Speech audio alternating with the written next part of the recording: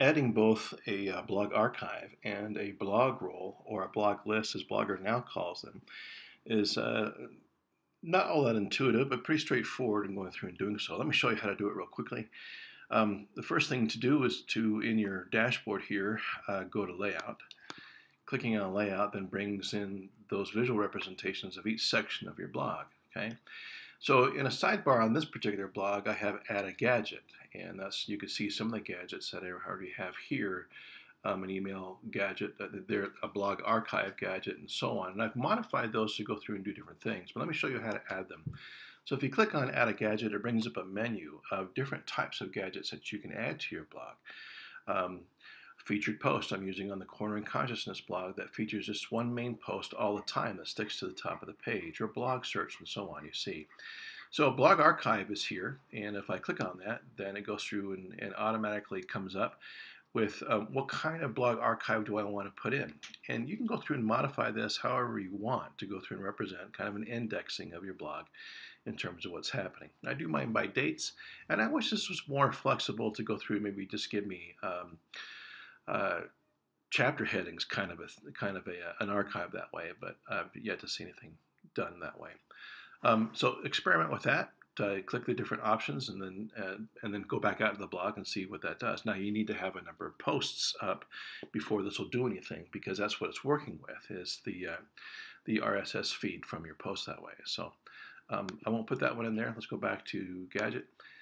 Now your Blogger usually defaults to an archive gadget already there, and so it's just a matter of maybe going through and setting up how you want it to work for your particular blog.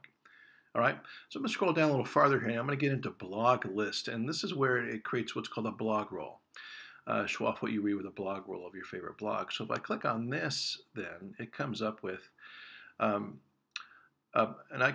blog list, and I can change that to just about anything.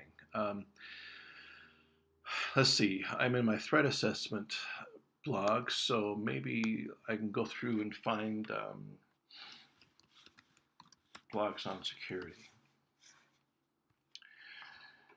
And just for kicks, let me just pick one of these in this list. Here we go.